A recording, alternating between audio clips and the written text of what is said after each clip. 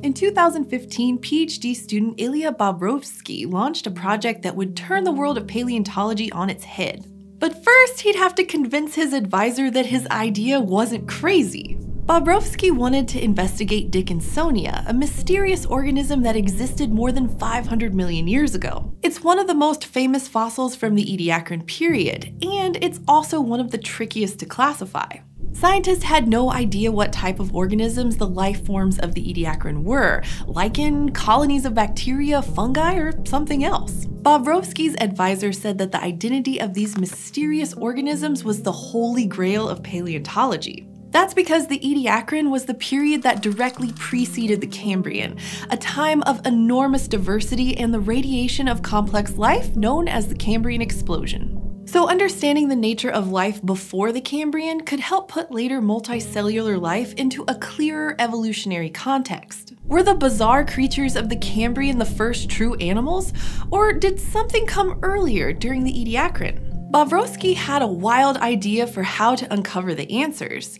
He would take a helicopter to the remote White Sea in Russia, known to be a source for well-preserved Ediacaran fossils. There, he'd rappel down cliffs 100 meters high and dig out fossils of Dickinsonia, some 558 million years old, from the surrounding sandstone. But that wasn't all. Bobrovskiy would then crush up these priceless fossils and feed them into highly sensitive mass spectrometry machines to study their composition. His results would revolutionize our understanding of early complex life, and would finally settle at least part of the debate about the nature of living things during the Ediacaran period. It turns out the key to solving the puzzle of Precambrian life was a tiny bit of fossilized fat.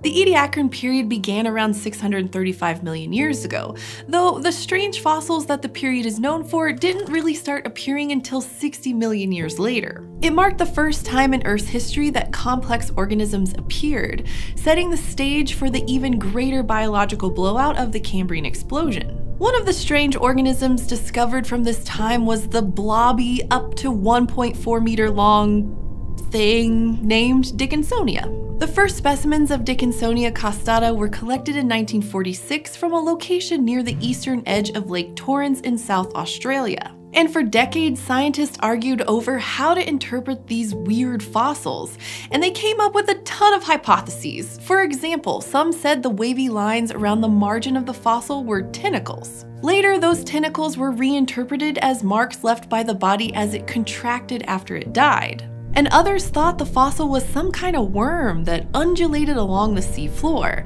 But regardless of whether it was actually a worm or not, it was likely the first animal that moved on its own. Another group of researchers argued that Dickinsonia belonged to the lichen family. Others still thought they were giant protists, organisms that aren't animal, plant, or fungi, like amoebas, but compared to an amoeba, Dickinsonia would have been massive. Paleontologists couldn't even decide whether the fossils showed bilateral symmetry or not.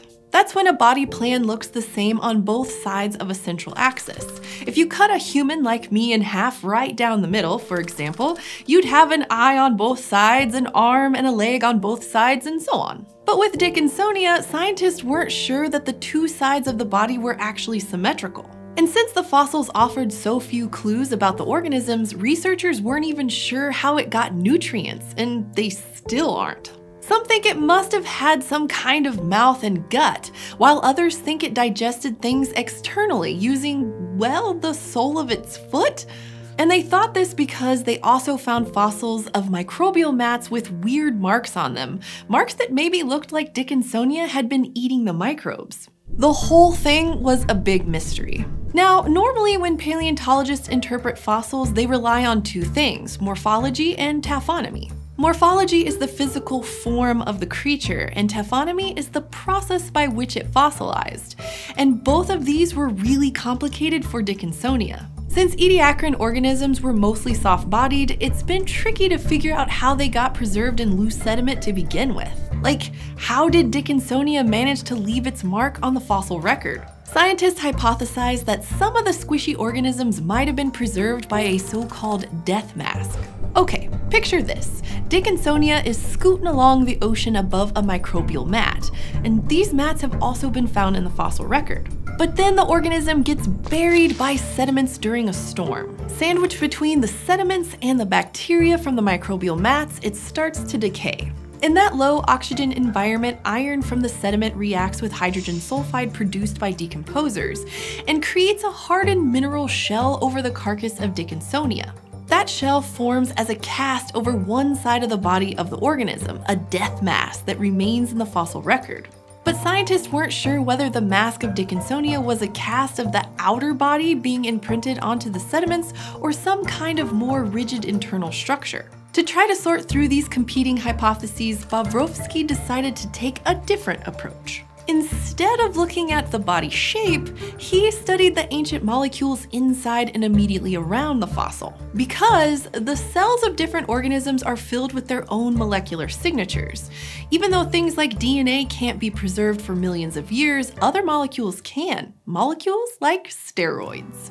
Okay, I know what you're thinking. I'm not talking about illegal bodybuilder supplements, although those things are part of a whole class of organic compounds that are more properly known as steroids. In nature, steroids are found everywhere in plants, animals, and fungi, like in hormones, but also in things like the cell membranes of plants and even some vitamins. And then there's cholesterol, which appears in basically all animal cells as lipids, also known as fats.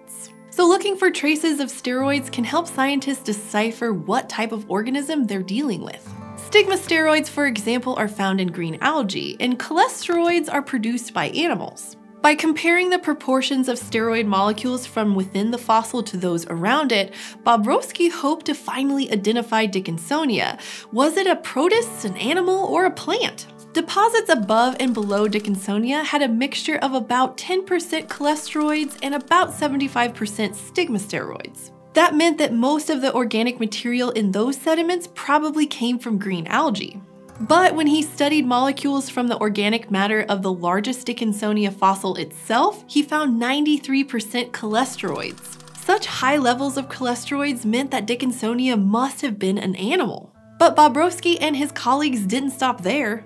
Another mystery of the Ediacaran is how such a variety of organisms came to be. Like, what kinds of environmental factors could have promoted so much diversity? And Bobrovskiy hypothesized that it had to do with food availability. So in an experiment that was published in 2020, he and his team tested this idea by measuring levels of other molecules found in ocean sediments from the Ediacaran. This time, instead of steroids, the team measured the ratio of hopanes over steranes. Hopanes are the chemical byproduct of aerobic bacteria left behind in the fossil record. So, for example, cyanobacteria are one source of hopanes. Steranes, on the other hand, are left behind by algae and other multicellular organisms.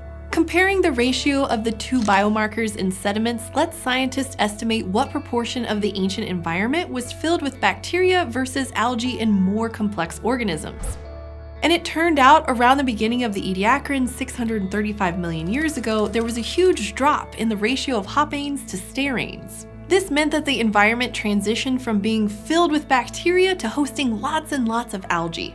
By studying those sediments, Bobrovskiy concluded that the Ediacaran organisms lived in an environment almost like our modern one, at least when it comes to the ratio of bacteria to green algae. This rise of algae from 650 million to 635 million years ago totally changed the world's ecosystems and provided new food sources for new life forms, like Dickinsonia.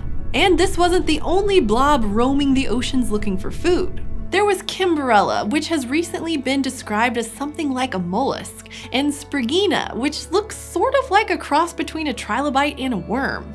And scientists are still working on the identity of all the other weird organisms from this period, whether they're plants or bacterial colonies or something else entirely. There's still a lot we don't know about Dickinsonia and its Ediacaran friends. One big question that has yet to be answered is, what happened to them? Why at the dawn of the Cambrian period did they just seem to vanish? Some scientists suggest they were all driven to extinction by the more mobile Cambrian predators.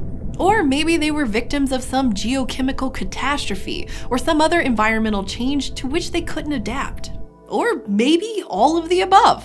It'll take a lot more work to piece together the weird puzzle of the Ediacaran period. But thanks to the pioneering research by Bobrovskiy and others, we can finally say Dickinsonia belongs to the animal kingdom. And the molecular method that they've developed could also provide ways to tell us even more about the period. Bobrovskiy thinks it could even be used to tell what Ediacaran organisms ate for their last meal, if something resembling a gut could be found in the fossil record. Even today, despite all that we've learned, the history of the earliest animals is still full of unanswered questions, but they're still out there. Sometimes when the morphology of a critter is just too weird, you've got to think outside the body, and in this case, it was looking for molecules of fossilized fat. It just goes to show, sometimes you have to go small to get the big picture.